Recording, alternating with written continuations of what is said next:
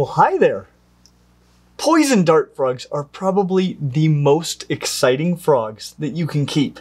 There are obviously many frogs that are larger, but these guys are active, diurnal, beautiful, and notoriously poisonous. The thing is that their poisons are largely derived from their wild diet, so in captivity they are not very poisonous, if they're poisonous at all. That said, I don't recommend licking any frogs at any time. But the fact that in the wild they are poisonous means that these guys are incredible. They possess beautiful and bright aposematic coloration. We discuss aposematic coloration in some detail in this video, which you should totally watch. But aposematic coloration functions to indicate to potential predators that they might regret attempting to eat one of these frogs. Generally, this warning is very effective. As a result of being well defended from predators, they can be bold and conspicuously active even during the day when most frogs are hiding. This means that you will actually see these frogs being active and going about their daily lives. This is a reason that these frogs are popular with people that keep tropical fish but have grown weary of water changes. This species of poison dart frog, Dendrobates tinctorius, is one of the largest and most diverse species out there. Also known as dying poison frogs, these dying poison frogs come to us from Josh's frogs, which is one of, if not the best, place to get poison dart frogs on the planet. They have a wide selection of dying poison dart frogs, also called tinks because of their species name, tinctorius, as well as almost every other species of dart frog that you can imagine. And they sent us these frogs because it is obvious that poison dart frogs make safe, beautiful, and fascinating pets, but we need to figure out if they make good pets. And is the poison dart frog, Dendrobates tinctorius, the best pet amphibian for you? To help you figure this out, we are going to score the dying poison dart frog based on our 5 categories, which are handleability, care, hardiness, availability, and upfront costs. When it comes to handleability, we give the dying poison dart frog a score of 3 out of 5. They're frogs. They have all of the same problems that frogs always have. Primarily, they can dry out, and they absorb, well, pretty much everything, including chemicals and pathogens, right through their skin. This means that if you're going to handle them, your skin needs to be clean and thoroughly washed of any soap or any other chemicals. Alternatively, you can wear clean gloves. But in general, it is best to handle them only when necessary. That said, it isn't like they're difficult to handle. They're small, so be careful not to crush them.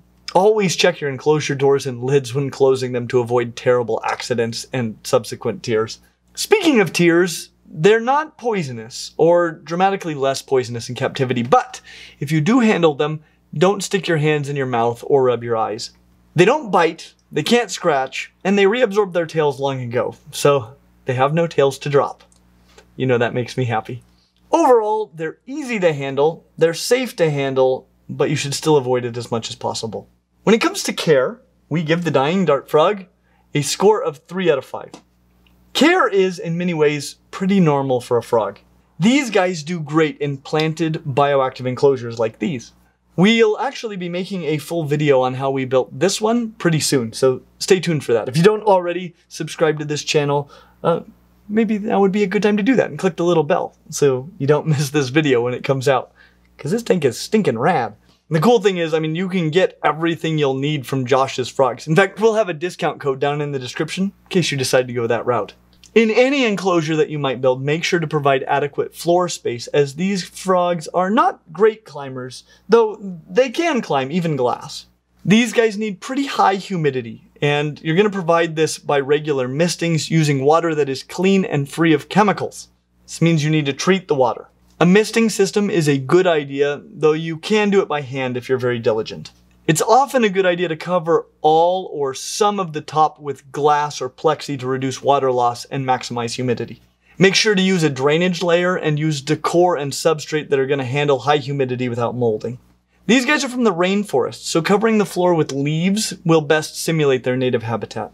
Avoid really deep water, as these guys are miserable swimmers, especially for frogs. Food will be the biggest consideration when it comes to caring for these frogs. These guys eat fruit flies. We discussed fruit flies in our video about the best insect feeders. If you haven't seen that, you can check it out right here. And the reality is that fruit flies are great feeders. But these are pretty big frogs, and they eat such little insects. This means that you're going to need to have quite a few fruit flies on hand at any given time. And this means that you'll probably need to get pretty good at culturing your own fruit flies. Let us know if you think we should make a full video on this subject. The main thing that you need to know is when to start new colonies so they're producing plenty of flies before your old colonies crash. You also need to know what to do if and when your colonies crash unexpectedly. They can eat some other small feeders as well, but fruit flies will be the staple. Lights, like you see up here, will only be needed for the plants. So be careful that they don't generate too much heat. These guys do best at room temperature in the low 70s Fahrenheit. That's about 22 degrees Celsius or about 294 kelvins. Just make sure that your thermometer is in the right units. They don't do so well at 294 degrees Fahrenheit or 22 kelvins. If it is a temperature at which you're comfortable around the clock, then they are probably comfortable as well. But if you and everyone you know is dying, then you have your units wrong. And speaking of dying, that gets us to hardiness. One might suspect that a frog called the dying poison dart frog might not be that good at, not dying. Well, good news! That's the wrong kind of dying. These are called dying poison dart frogs not because they make a habit of becoming deceased, but because they were allegedly used to alter the color of parrots. Apparently, they were used to dye the feathers of parrots, and in the strangest of ways. In the distant past, people in the Americas often traded in the plucked feathers of unfortunate parrots. Allegedly, if you pluck the feathers of a parrot and then apply a bit of dying dart frog toxin to the area, the feathers will grow back in different and wildly valuable colors. This process is called tapirage. Does it really work? I don't know. Perhaps Cheyenne will be interested in trying this experiment. But when it comes to dying, as in becoming dead, these frogs are pretty good at not dying. And for that reason, we give them a score of 4 out of 5. These guys can easily live over a decade in captivity if given proper care.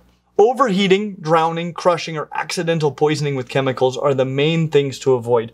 But otherwise, they should live a long, happy life with you, especially, and maybe exclusively, if you get them captive bred, which is absolutely what we recommend. Again, Josh's Frogs. Just go there. Just get some frogs from them. When it comes to availability, we give the dying dart frog a score of 4 out of 5. If what you want is a dying poison dart frog, then you can find them at some pet shops, expos, and all over the internet. If you want an unbelievable selection of different localities of tinks, or about any other kind of dart frog that you could ever want, then you should just go to Josh's Frogs. They're the sponsors of this video, and I just couldn't recommend a company more highly. Not only do they have the frogs that they produce in-house, but they have knowledgeable staff that can help you with your questions, and they sell literally everything that you'll need to set up and care for your dart frogs. And if you use our discount code in the description, you can even save some money. Seriously, just check out their selection. It's incredible. When it comes to upfront costs, we give the dying dart frog a score of 4 out of 5. Tinks are one of the most affordable frogs, and they come in a huge range of colors and patterns for relatively affordable prices. The enclosure will probably cost more than the frogs, but one of the best things about keeping dart frogs is that you get to build a little piece of paradise to keep in your home. Again, we'll have a whole video on this enclosure soon, and you can get everything you'll need right now from Josh's Frogs. Other than that, vitamin supplements, water conditioner, and fruit flies will be your main expenses. If you culture your own flies, that expense stays pretty reasonable as well. All you're going to need to culture your own flies will be some cups with lids with ventilation. You'll need some fruit fly media. This allows you to prepare the little food that the developing fruit flies are going to need, and the adults. Some seltzer so that they can stay out of the medium. And an original colony. I definitely recommend flightless fruit flies for reasons that will become immediately apparent to you if you get flighted fruit flies.